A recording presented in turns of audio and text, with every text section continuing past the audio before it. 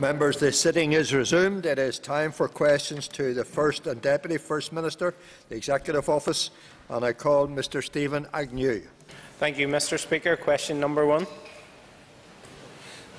As the member will be aware, no authority was conferred on the First Minister and myself by the Good Friday Agreement or the 1998 Act in relation to ruling on alleged breaches by other ministers or for imposing sanctions on them.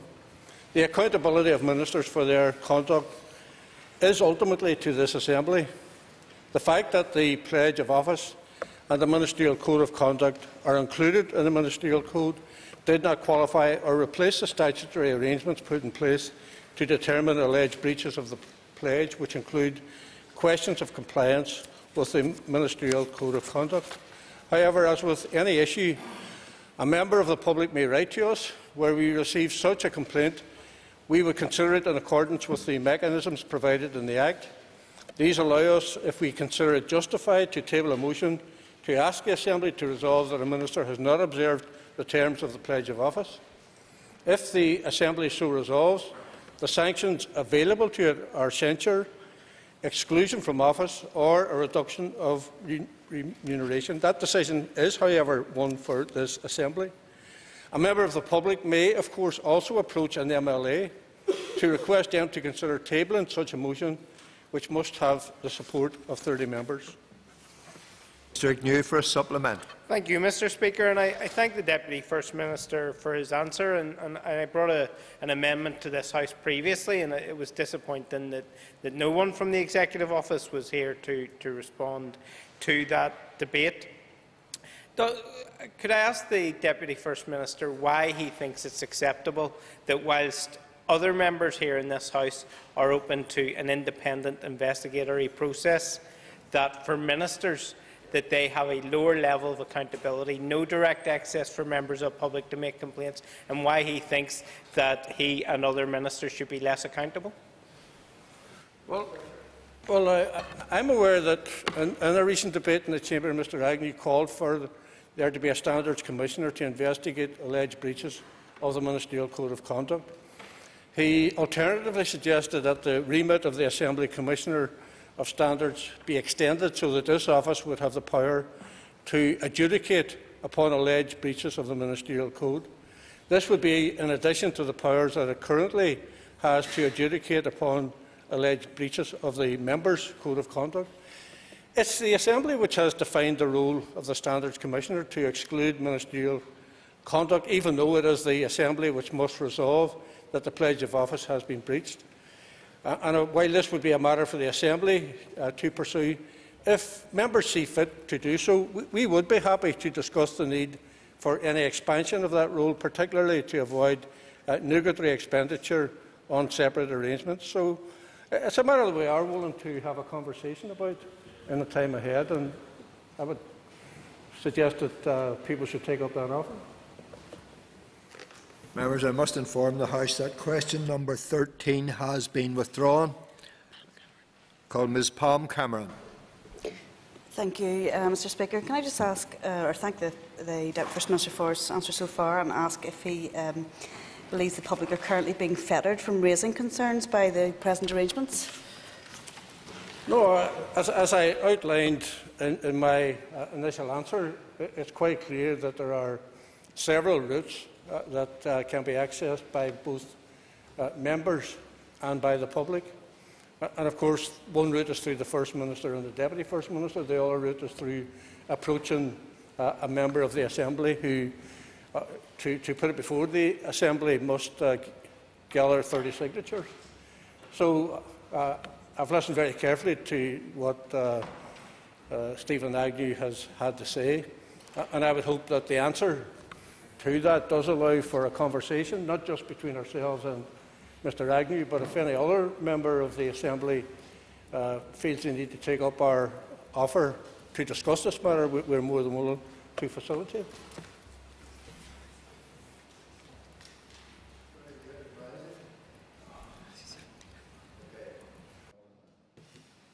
Thank you. Mr Speaker.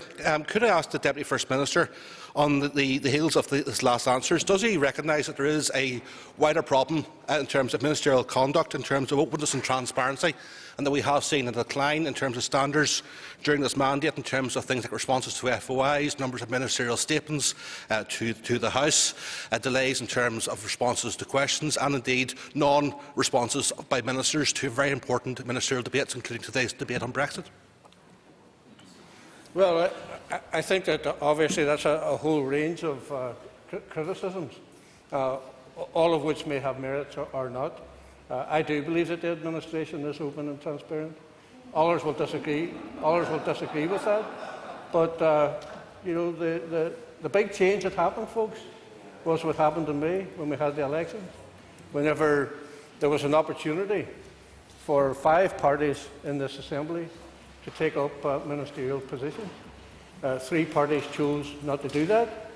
The DUP and ourselves had the courage to go forward together, and of course the criticisms that have been lodged in relation to the range of issues just specified by the member are all issues which we, on a consistent basis, are trying to ensure that we close the gap between it. So it's still early days, but some of the criticisms I accept, some of the criticisms I don't accept. The criticisms that I accept, we will try to do something about. Call Mrs Jenny Palmer. Thank you, Mr Speaker. Would the Minister outline what sanctions are in place where ministers are found to be in breach of their Ministerial Code? Well, I think I answered that question already in my first answer. Call Mr Philip Smith. Question 2, Mr Speaker. The Executive published an action plan on tackling paramilitary activity, criminality and organised crime in July 2016. When we published the action plan, we made clear our commitment to work with local communities and to build on the good work we know goes on already. We have established a cross-departmental programme board which meets regularly and is developing a work programme for 2016-17. Work is also underway to develop detailed costed programmes to be put in place from 2017-18 onwards. We meet regularly with the Justice Minister to review progress, and we also discuss progress at our Fresh Start meetings with both the British and the Irish governments. Call Mr Smith for his supplementary. Thank you, Mr Speaker. I thank the Deputy First Minister for his answer. Following recent media revelations and allegations about organisations in receipt of major executive funding, what actions are you putting in place to ensure funding is not being given to those involved in criminality and paramilitarism? Well, I think that we have very robust processes in place, and it's obvious that the member is talking about the recent publicity surrounding the situation in East Belfast with the Charter Group. And it's quite obvious from the steering committee on that group that it's made up of a number of politicians from this Assembly, a number of people from statutory agencies, and a number of people from the business community. So we do have a very robust mechanism in place to ensure that all fundings in relation to the SIF programme is properly accounted for. We don't have any concerns about that at all. Call Ms Claire Hanna. Mr Speaker, and I thank the Deputy First Minister for his answers. The Deputy First Minister has referred to media investigations around SIF and concerns about a recipient organisation. The Deputy First Minister will also be aware of the 3-person panel report on paramilitarism and the need not to bolster and empower paramilitary organisations. Could the Deputy First Minister outline whether or not he thinks the UDA are a current or former paramilitary organisation? Well, I mean, our responsibility is to deal with the steering groups that were established under the terms of the SIF programme. And the steering groups are the people who decide how any particular project is taken forward or projects taken forward in any individual area. I don't have any doubt whatsoever that the UDA is in existence. The question is what role people who were formerly members of the UDA are playing within our society.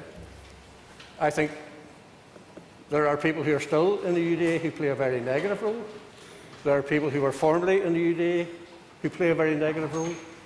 And there are people who were formerly in the UDA who play a very positive role. I would like to think that in our dealings with people, we are working with people within society who are playing a positive role. On the Republican side, there are many ex-prisoners who have been convicted of many things, all of whom make a very powerful and positive contribution to developing communities, their capacity, and just as importantly, working cross-community with many individuals who previously would have been considered to be enemies. So we are a society in transition, and I know that it's the job of the opposition, if they get the opportunity, to score cheap political points.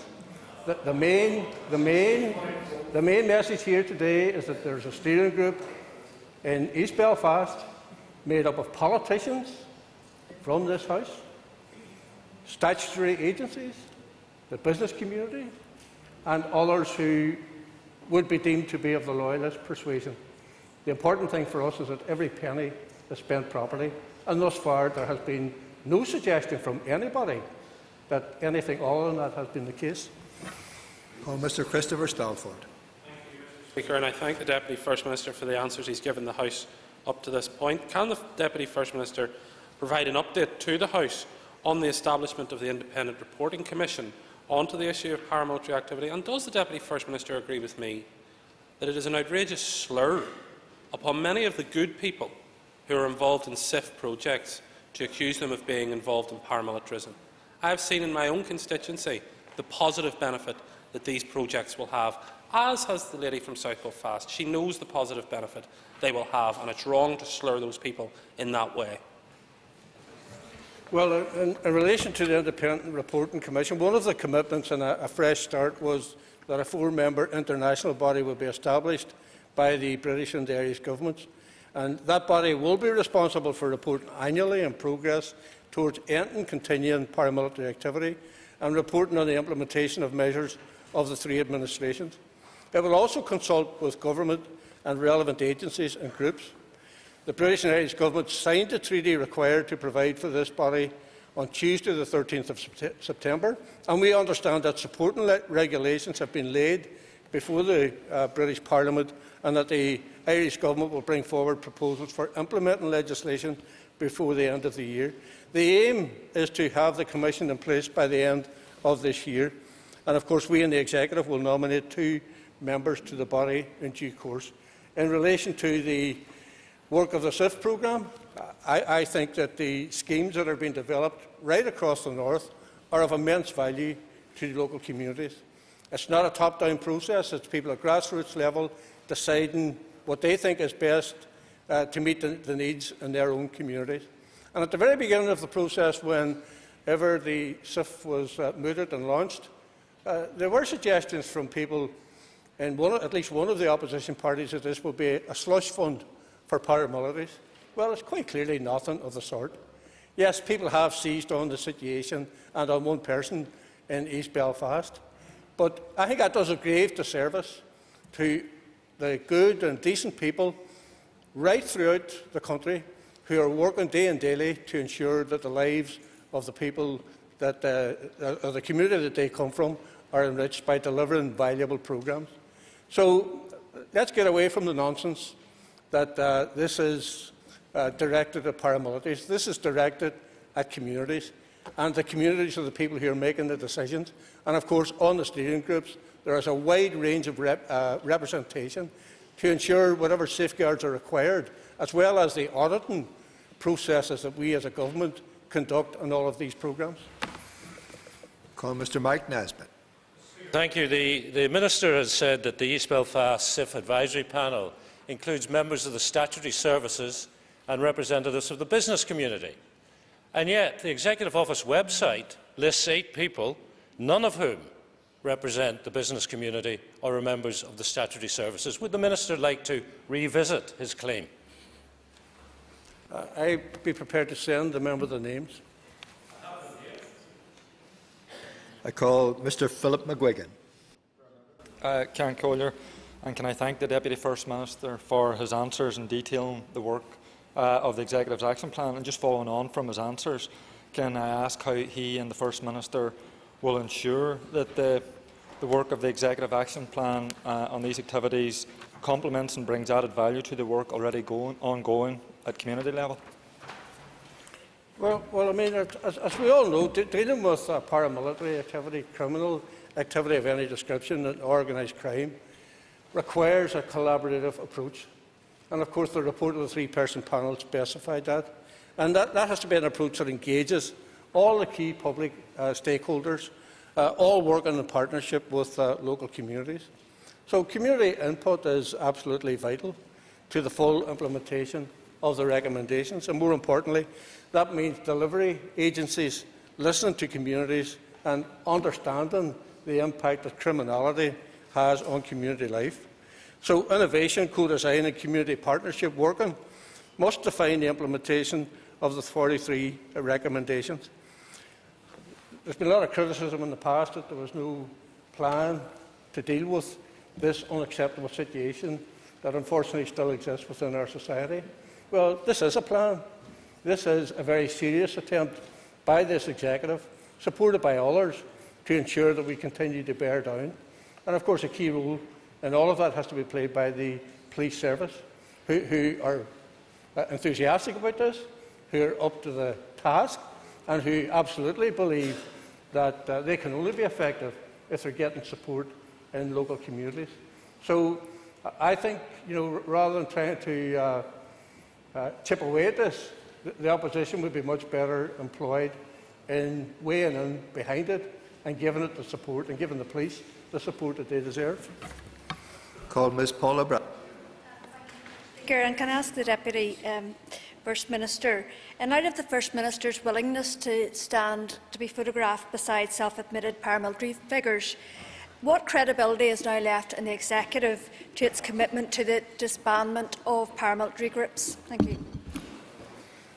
Well, I don't have any doubt whatsoever about the First Minister's commitment to the disbandment of paramilitary organisations. None whatsoever. And I don't think she has any doubt whatsoever about my commitment to stand against them, because anybody that's involved in a paramilitary organisation, criminal gang, are working against the interests of the people that we in this Assembly represent. And yes, there are people out there who are still dedicated and committed to try to bring these institutions down and to plunge us back to the past. But I have to say, when I see the way, rather pathetically, an attempt is made to try to portray what was happening in East Belfast as anything other than putting in place work programmes which were about giving employment opportunities to people who had previously been unemployed, with a very real opportunity to go on to full-time employment. As far as I'm concerned, that's a valuable programme. And if people are contributing to that in a positive way, alongside other representatives from the community, I think that's something to be welcomed. If we were to be employing a rule of thumb that everybody who was involved in conflict in the past has no role to play in the future, then I'm afraid there would be no future for any of us. Mr Nelson McCausland is not in his place. I call Mr Tom Buchanan. Number 4, Mr Speaker. The Executive published an action plan on tackling paramilitary activity, criminality and organised crime in July 2016, setting out the measures we will take to implement the panel's recommendations. Work is underway to take forward a number of measures this year and to develop detailed, costed programmes to be put in place from 2017-18 onwards. Call Mr Buchanan for a supplementary. Thank the Minister for his response. But can he advise the House, is he satisfied that enough is being done to rid our society of these paramilitary groups? Well, I think the fact that we dealt with this in the Fresh Start Agreement and that we came to an agreement as to how we need to move forward with the support of both the Irish and the British governments and, of course, the PSNI and the Gardaí, then it's quite clear at that stage that we accepted that more needed to be done. I have laid before the Assembly today exactly what we're trying to do in terms of the plans that we've put in place, the establishment of a an IRC, a 4-person IRC. We will contribute 2 names to that. The Irish and the British governments will contribute 2 names. And that's a determined effort by us as a government to work collaboratively with everybody within society who agrees with us that paramilitarism, criminality, criminal gangs are a scourge on our society. So we're absolutely determined to continue on with this work in the belief that ultimately those who are in favour of peaceful and democratic processes will prevail over those who, through their criminality, try to undermine the potential of our society moving forward to deliver for themselves. Well, Mr. Danny Kennedy. Can I ask the Deputy First Minister, what thought has been given to sanctions for any group that fails to disband by the end of the lifetime of this strategy? Well, I think that all of these are matters that we will deal with in the time ahead. Consideration has been given at every stage to how we would deal with that. In the past, sanctions didn't work. The only real sanction in terms of how we deal with groups that are still committed to criminality and violence is the whole of the community, working with the government and working with the PSNI and the Gardaí in the south.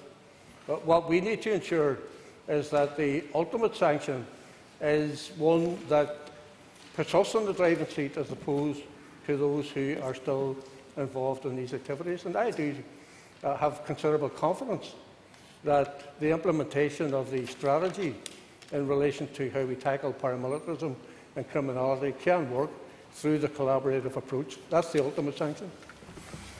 Call Mr. Crislow. Thank you, Mr. Speaker. In a leaked version of the OFMDFM commissioned Investigating Links in Achievement and Disadvantage study, there were findings that continuing paramilitary influence in our communities is having a corrosive impact and disadvantage on disadvantaged communities, creating negative role models through people prospering outside of regular education. So can I ask the Deputy First Minister why OFMDFM has sat on the publication of this report since approximately December 2015, and given the significance of these findings, when we can expect publication of this report? Well, I think that whenever we agreed to establish a 3-person panel for the purposes of putting in place a strategy which would bear down on criminality within all areas, including areas of disadvantage, it was an assured knowledge that the people who were on that group, and I do think they've done wonderful work, Lord Alderdice, John McBurney and Monica McWilliams, clearly identified during the course of their work the issues which the member has referred to in the course of this question time. So I think we are dealing with it, but we're dealing with it in a much more comprehensive fashion through trying to implement the findings of the 3-person panel. Mr. Jim Malist. What credibility has the Executive in purporting to promote the disbandment of paramilitary organisations in circumstances where the Deputy First Minister still denies the findings of last year's government panel, that his IRA still has its structures, though reduced, and still is controlled by an army council? If half the government denies the existence of one of the primary paramilitary organisations of our day, what credibility is there in pretending there's a policy geared at disbandment? Worse still is the pretence that there is an IRA, when quite clearly the IRA have long since left the stage and handed over the responsibility for the politics of the north of Ireland to every single 108 members that inhabit this House. I think we have loads of credibility, and our credibility was tested just a few short months ago at the election, along with the members' credibility. He returned himself. I returned with 28 members, and the DUP with many more. Call Mr. Patsy McGlowan.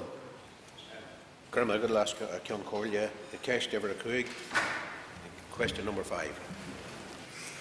This analysis paper was not sent to ministers or their special advisers. Following a Freedom of Information request to the Department, we became aware of this work, and the document was released on 2 occasions following Freedom of Information requests. Mr McGuinness for a supplementary. Could I ask the Minister then which Minister or Junior Minister or indeed Special Advisor was involved in authorising or instructing the civil servants that they carry out the report? Well, I don't know that question is even remotely relevant to the first question. No. Call Mr Harold McKay.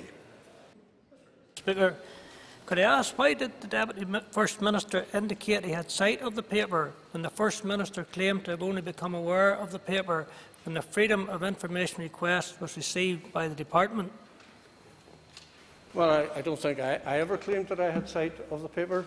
It was quite obvious in the answers that have been given since that neither the First Minister and myself were involved in seeing the outcome of this. The report was compiled by the European Policy and Coordination Unit, and officials prepare a range of papers on a regular basis, many of which are working papers, and do not form submissions sent to ministers. And of course, in the absence of an agreed position, the report could not have been disclosed to the Executive, the Committee for OFMDFM, or the Assembly. And you see, the important point is this in regard to this particular subject.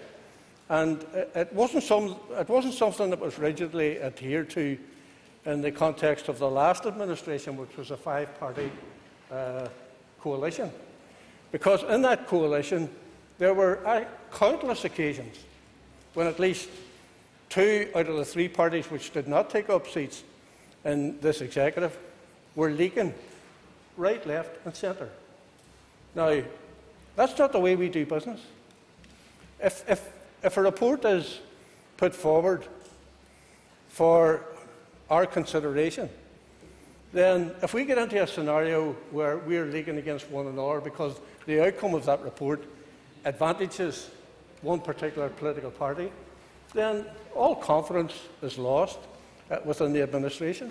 I mean, this was a paper that wasn't even completed, for the simple reason that a number of departments that have been requested to contribute their analysis to the paper hadn't actually done so. So we aren't talking about a completed document. We're talking about a document that was initially put forward by the head of the civil service. So I think there's an awful lot of misinformation being propagated about in relation to this document. Call Mr Sidney Anderson. Deputy First Minister has referred to the preliminary analysis report not being completed. Can I ask the Deputy First Minister why was this report never completed? Well, it simply wasn't completed because, as I said, a number of departments that have been requested to contribute to it didn't respond to the request, and therefore, because they didn't respond, the document wasn't considered to be completed by the head of the civil service. Call Mrs Michelle Gildernew. Of Concordia, and thank the Deputy First Minister for his answer so far, and he may have partially answered my supplementary, but I wonder, can he elaborate on why the report wasn't seen by ministers? Well, simply because, as I've said, the report was commissioned by the head of the civil service and was being compiled by the European Policy and Coordination Unit, but was never completed. Officials prepare a range of papers on a regular basis, many of which are working papers, and do not form submissions sent to ministers, and certainly never before they are completed. Call Mr Ford for a very quick question and a quick response. Thank you, Mr Speaker. A very quick question. Is the Deputy First Minister aware of the timescales for answering Freedom of Information requests and why there was such a delay in answering these particular requests? Well, I think I referred to that issue earlier when the issue was addressed by Stephen Farry, and I do think that that in terms of the new administration, the fact that we're in place since May of this year, there is a duty and a responsibility to respond as quickly as possible. You shouldn't read anything into the fact that the paper was produced as a result of the Freedom of Information request after the referendum date, because the key point is this. The key point is this. The key point is this, and that, as the member well knows, we had a situation in the run into the referendum where the two executive parties were on different sides of the debate. And therefore, well, the member can shake his head all he likes, but that is the reality. And even if the document had been completed and offered up to the First Minister and myself, if there was no agreement about the publication of that document, then I wasn't going to leak it because it was to my advantage, even though it would have been to our advantage. Because that's the way we work, and I understand that there are other parties here who have seized on this issue, who were part of the administration, but who were, when they were part of the administration, were leaking right, left and centre. Members, that ends the period for listed questions. We now move to 15 minutes of topical questions, and I call Mr Andy Allen. Mr Speaker, does the Deputy First Minister accept the assessment of the investigative journalist company The Detail that only around 55% of the programme for government targets were achieved in the last mandate? Well, my understanding is that the programme for government, in terms of the success of it, was something in the 80-odd%. Well, Mr Allen for supplementary. I thank the Deputy First Minister for his brief answer. Deputy First Minister, would you accept beyond percentages?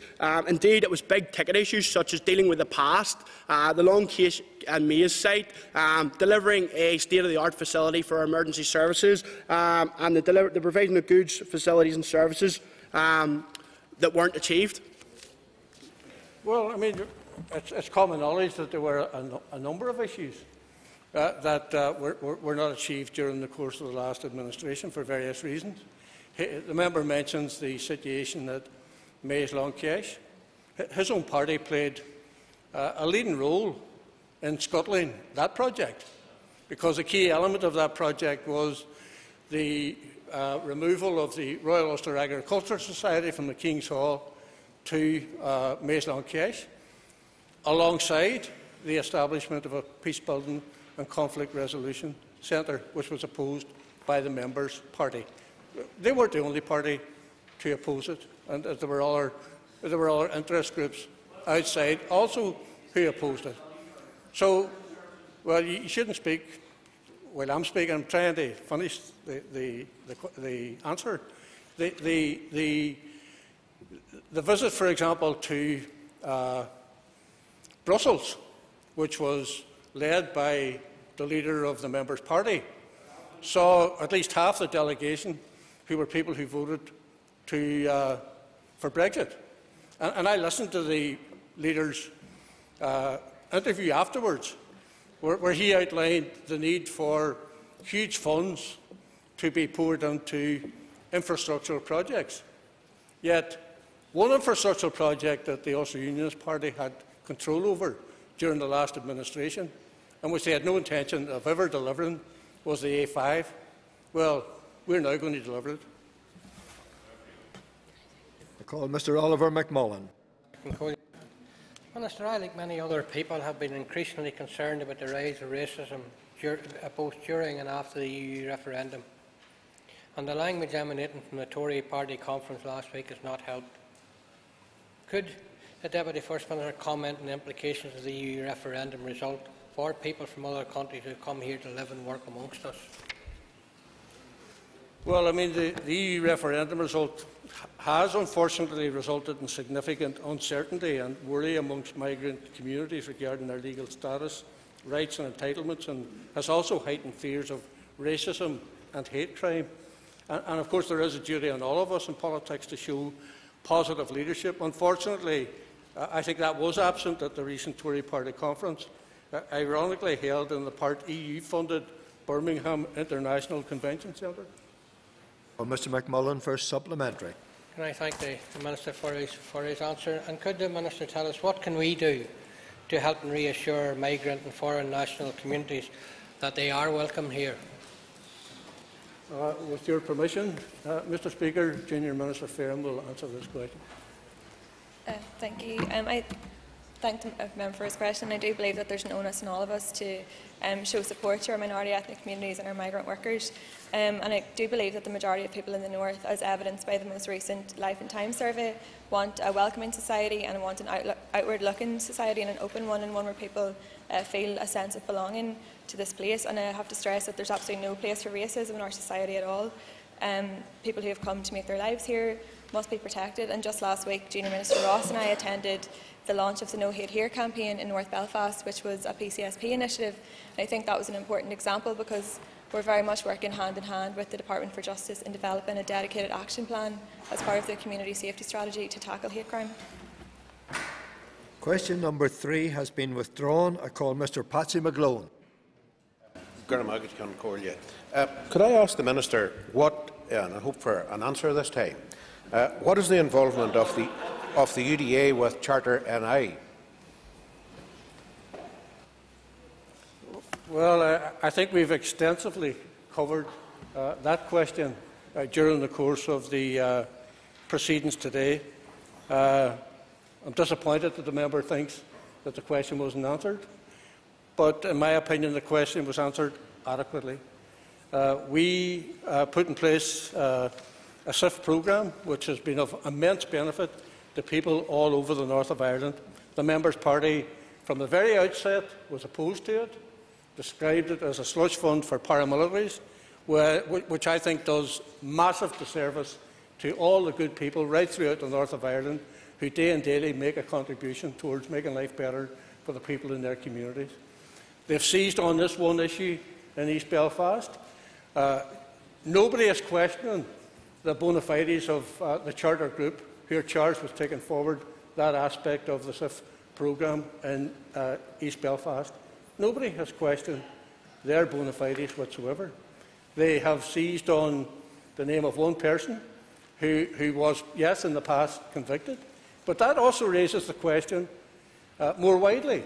If we are to be in a scenario where people who were previously convicted of incidents that occurred during the course of the conflict, and we were going to effectively disbar them from contributing to society, then we would actually be running against the recommendations of the 3-person panel, which dealt with that issue, and that issue was about reintegrating people into society. It was also about asking effectively that the First Minister and myself would write to the US authorities so that people who were being denied visas could visit the United States. So, you know, in many ways, this just represents a cheap point-scoring exercise, mainly at the expense of the... Well, I don't think we give way during question time. At the expense of local communities. Mr. McGlone for a supplementary. Thank the Minister for that answer. I don't regard it as cheap, and I would ask the Minister if he's aware of allegations that people have been forced onto the streets through or due to drug debts to the UDA. I have no doubt whatsoever that there are people in paramilitary organisations who are involved in not just that type of activity, but I'm also conscious that there are so-called dissident groups in West Belfast who are day and daily extorting money from business community in that area, as they have done in other parts of the north of Ireland. It should come as no surprise to anybody, and it doesn't come as any surprise to me, that there are still people active in the UDA and dissident groups preying on society. The question really is, are the people who are involved in the implementation of the SIF programme in East Belfast doing so in a way that ensures that every single penny of that money goes towards the cause that they have taken up in that area, by ensuring, in this instance, that something like, I think it's 300 people are given work placements with a very real prospect of getting full-time jobs afterwards. Call Mr. Pat Sheehan. Could the Deputy First Minister give an update on the implications of Brexit for the island of Ireland? taking into account you're going into a JMC meeting next week? Well, you know, I think that it's quite obvious that in the upcoming discussions, we are going to make a case that effectively we are a special case, and that's identified by the fact that the First Minister and I have written jointly to the British Prime Minister outlining quite a number of areas concerned, including our concern around the prospect that there would be a border of any description. And I think it's also worth noting that Jeffrey Donaldson last week on RTE, on 2 occasions, made it clear that he thinks that the island of Ireland does need to be treated as a special case. And he then repeated that, I think, in Brussels 24 hours later. So I do think that we are a special case. I do think that the prospect of Brexit negotiations impacting on political, social and economic life of the people of the North is so profound that we do have a duty to work together to ensure that the interests of the people that we represent are protected. And of course the best way forward in this, hopefully, and I don't know if it's possible to do it, but I think the strongest hand that we will have to play in any negotiation will be if we can come to an agreement between ourselves and with the Irish Government as to what the ask is from our perspective. So we will get the first indication about where all of this is going whenever the First Minister and I attend a meeting of the Joint Ministerial Council, which will be chaired by the Prime Minister on Monday of next week. Mr. Sheehan for supplementary. I thank the Minister for his answer. And I wonder, could the Deputy First Minister give any indication as to whether any of our European partners are aware of the issues that are facing Ireland? Well, I think the member will know that I spent last Tuesday at the European Parliament, engaged in 14 meetings, including with some of the key negotiators on behalf of the European Parliament when the negotiations begin. I have to say it was a very hard-line position towards the British Government from almost everybody that I met. That doesn't mean to say it will be a hard-line position when it comes to triggering Article 50 of the Lisbon Treaty. All of us who have been through negotiations in the past know how all of this works.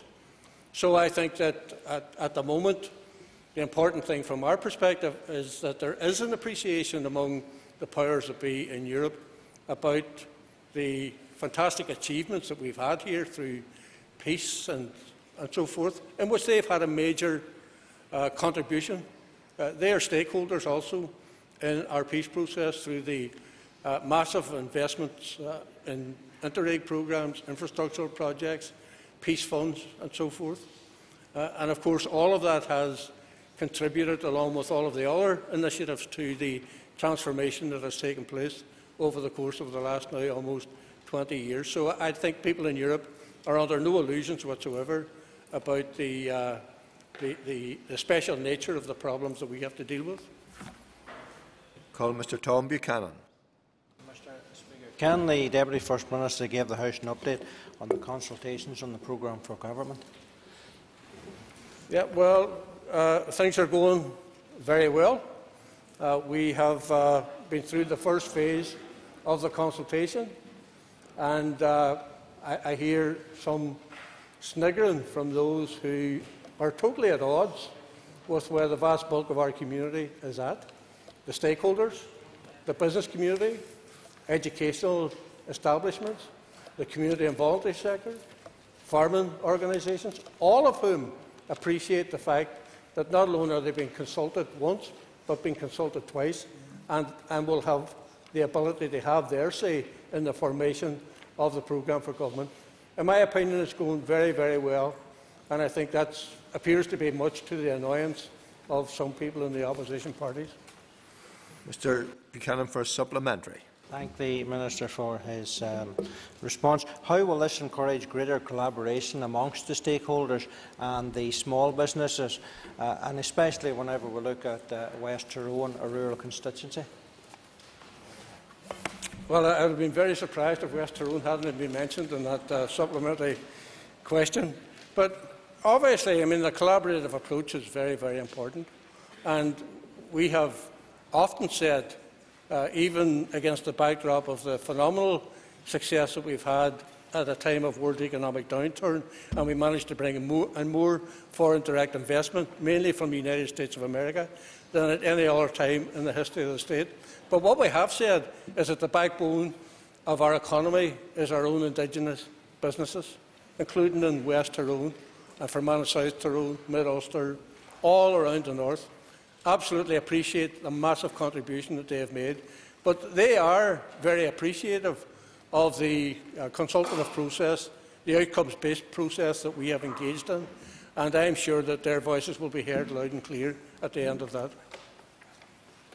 Members' time is up.